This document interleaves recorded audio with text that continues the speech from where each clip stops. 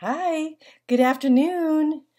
Here we are again with our studies from Adam to Us, and we're on lesson 79.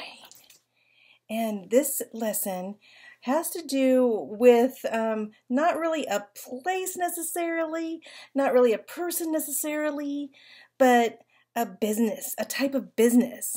But it is in the city of Lübeck, Germany. But anyway, I wanted to start off with a scripture from Matthew 13:45. Jesus said, "Again, the kingdom of heaven is like a merchant seeking fine pearls, and upon finding one pearl of great value, he went and sold all that he had and bought it." You see, the kingdom of heaven is way greater than anything that we could buy or sell in this world. Yet, the Lord says that He will provide for us mightily and everything that we need. But again, we need to be good stewards of what God gives us, don't we? So today, I am going to talk about Lübeck.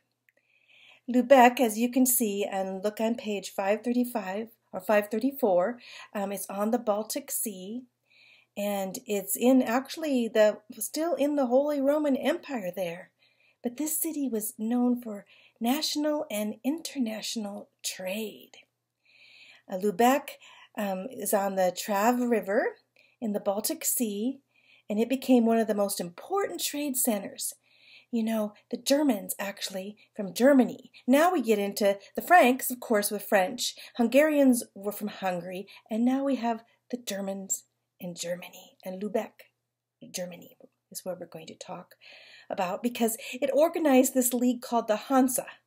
And the Hansa was a guild. A guild is got together with all the merchants together so that they could protect each other and do business with each other. It started very small, but then it got humongous, huge. The Hanseatic League was made with traders and ship owners, and you know, they needed parts and to raise money for the kingdom and raise money for themselves. But they also charged tariffs and taxes. Tariffs and taxes were charged where then other countries, if they wanted to come in and sell things, the people that lived there that sold things wouldn't get ripped off. So they charged these tariffs when other countries would come into their country, and they still do.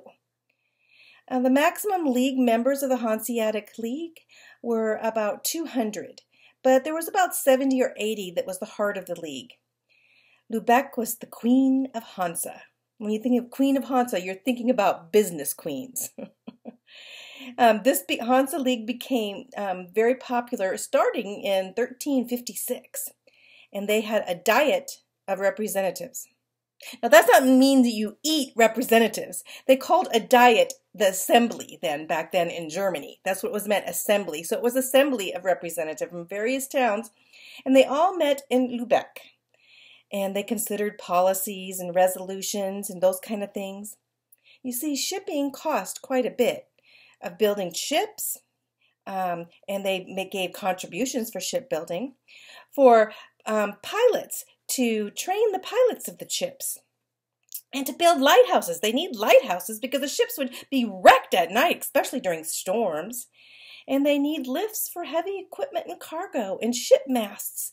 A lot of different things that went for this league would get together. But one of the basic was trading, of course, but they also protected each other.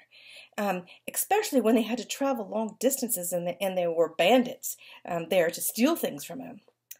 Well, the Hanseatic League, what they dealt with then were things like spices and fruit and wheat and rye and flax and timber and honey and leather and copper and iron and amber, which was a tree perfume that they made perfume, medicine, and jewelry out of.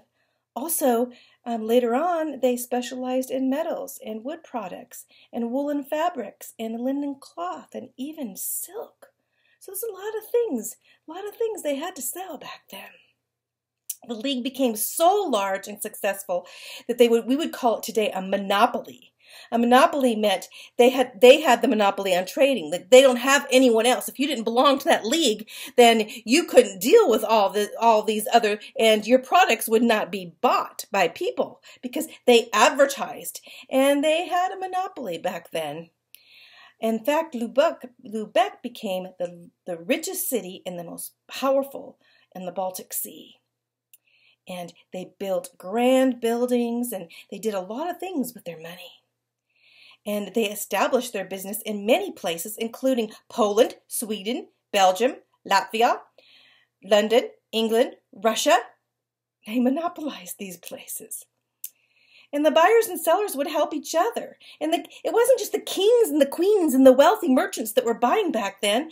It was actually the common folk. They were more concerned about the common folk because when they sold their goods to lots and lots of people, they ended up with lots and lots of money. And a lot of the common folk wanted their goods.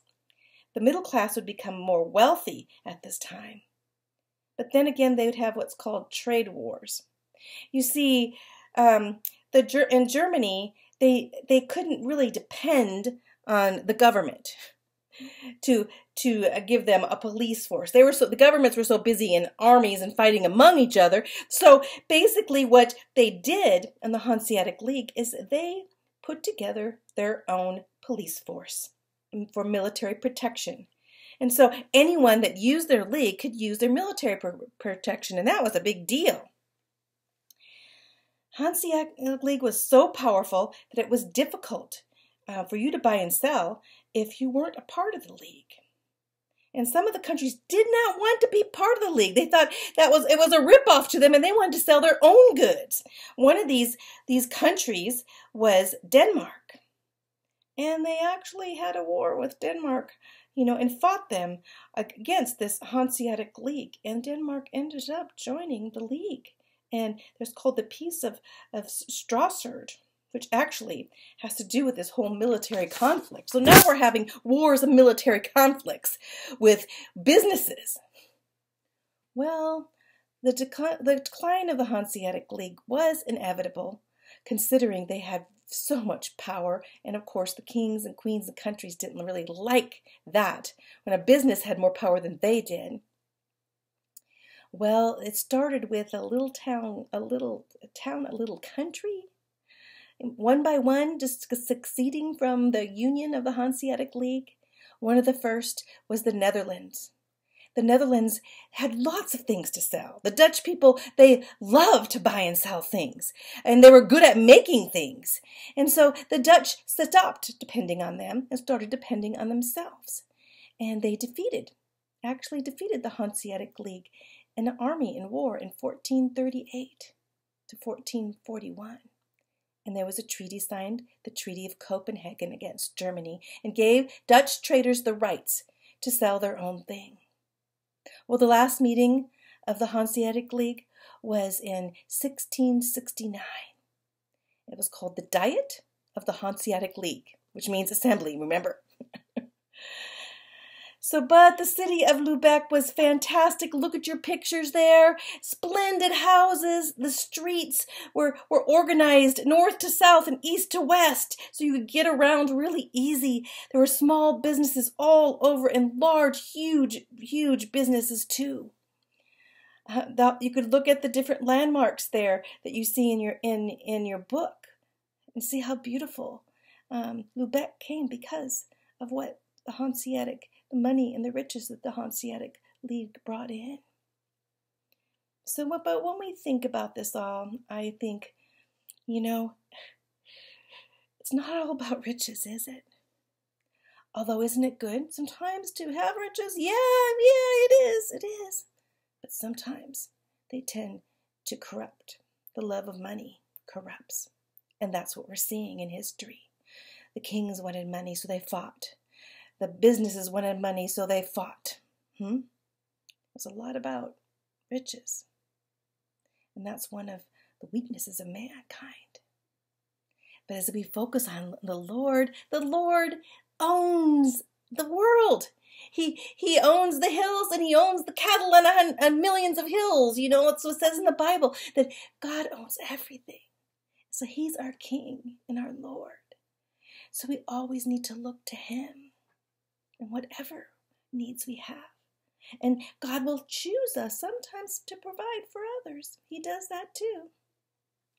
Anyway, go on with your lesson. And let's contemplate on the treasures of heaven instead of the treasures of this earth.